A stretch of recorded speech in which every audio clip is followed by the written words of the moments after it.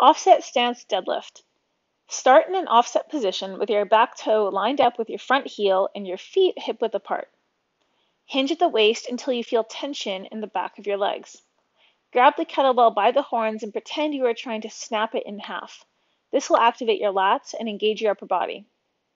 Push the floor away and squeeze your glutes to stand up with the bell, keeping tension in your upper body as you do so. Stand up as tall as you can.